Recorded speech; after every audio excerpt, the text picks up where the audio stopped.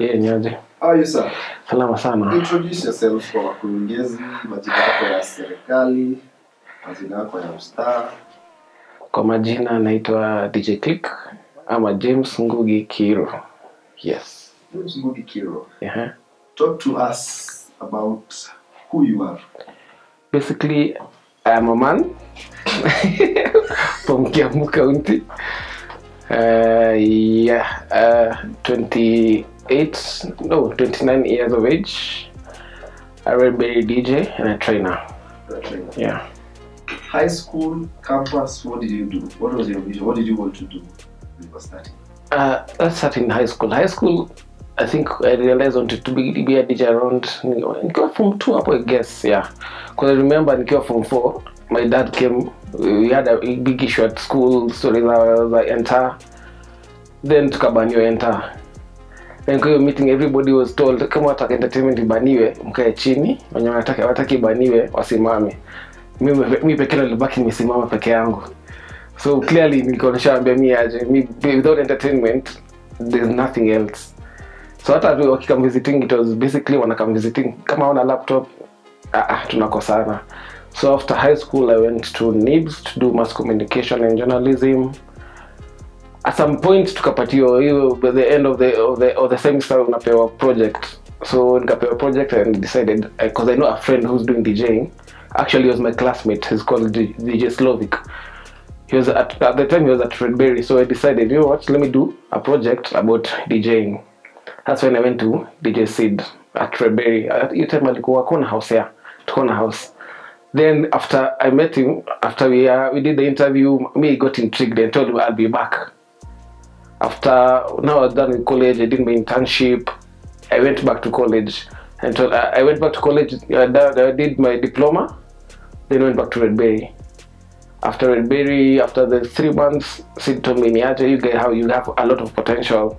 Niaje, I want you to you come join the team, get to at least familiarize yourself with the equipment, 20 internship kiasi. Yep, one thing led to another. 2014. Sasa 2014 mzazi amekulipia mass communication. Umesweat. Ndio wewe umeamua kuwa DJ. How did that conversation start? How did that conversation go? Ilikuwa mzigo. Cause my dad first of all I can't understand aje entertainment. But the good thing, my mom nilimwambia niaje me, there's only one thing I need from you, by the way, please tafadhali. Ataka tu laptop na hard disk. And nikuondokee tu because I was so convinced I just want to go back to school and learn how to be a DJ. So my mom akaniambia what are school fees? She paid, I can buy a laptop, I can buy a hard disk, and that's it. Me yenyewe nikaanza tu kuenda shule. It grew slowly, so that my dad at least akaanza sasa kuona okay, sasa mse yenyewe honestly anapenda hii kitu. So eventually akakuja tu akabelieve tu. Akabelieve. Yeah. Aya. First gig you ever did? First gig was internship at Seville. Yes, Seville Lounge. Ilko Galleria. We went with Sid. Let me tell you, if it's your first time working with DJ Sid, utakimbia. Utakimbia. All the guys who worked with him for the first time will tell you, because it teaches you actually. He'll give you your run for your money. Like atakuonesha, atakufungulia, atakusugar coat ati biashara iko hivyo. Atakuonesha even though job iko. Kama kuna pressure iko. Like you get to understand, you get to feel the actual job itself. So ilikuwa Seville. I think around 2014 bado, then I did a couple of gigs bado Seville, then eventually became the resident at Seville together with DJ Sid.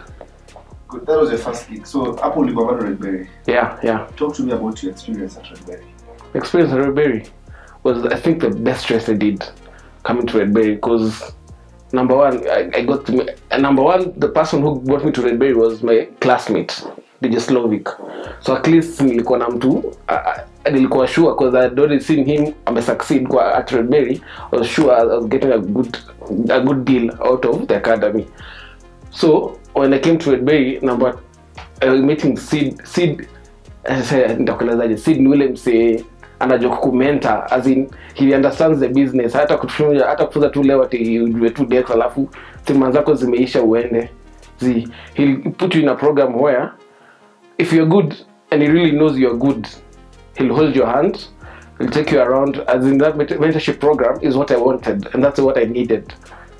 So I thank Rebel for that, because they showed me the industry itself. Good.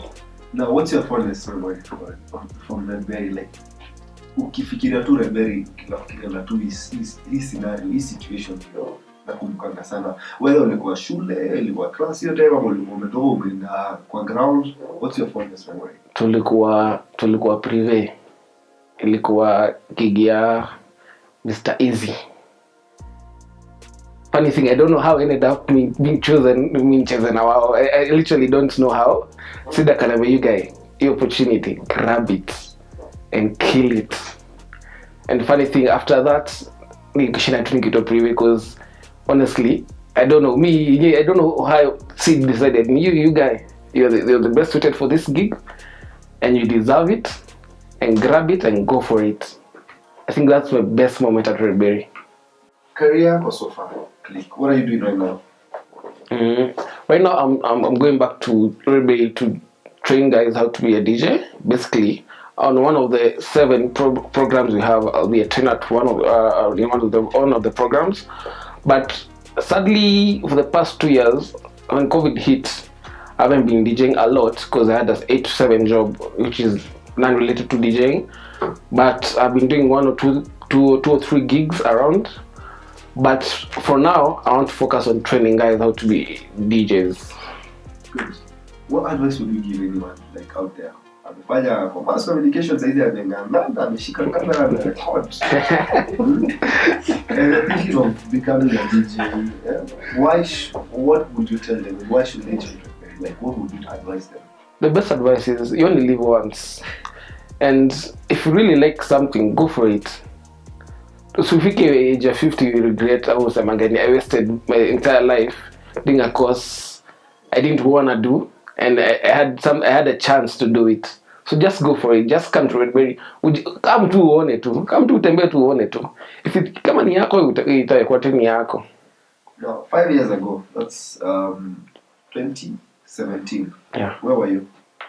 2017, I was a resident at Vineyard. Now Deja Vu. Now Deja Vu. Yeah. Now, going back to 5 years ago, what would you tell yourself? What you know now? What, in 2017, ungejiambia nini? Now that you've been here, COVID imekugonga, umefanya kazi ya 8 to 7, umefika sasa, you're now a trainer, you're focusing on students. What would you tell yourself back in 2017? Back then, I'd tell myself to save more money and nipunguze sherehe. If I knew what was coming, yeah, and I'd changed so many things I was doing then, and yeah, save a lot more money, yeah. In 2027, where would you like to be? 5 years from now? 5 years from now? From 5 years from now? 5 years from now, I want to be an entrepreneur. What do you want to do? Like, entrepreneurship is so important. Basically, apart from DJing, niko ka landlord hivi at least. Kalori ni muhimu bwana. Ukikuwa lazima niko na plot mahali. But basically in DJing, I want to be the best that I can be. I want to, because the sort of events we do at every end of the year with some guy called DJ Sumo, and every year we push our targets higher. So I want to by 20, 5 years from now. Yeah, that's 2027. Yes, we want to create our own Tomorrowland in Watamu. Good. Yes. Love it.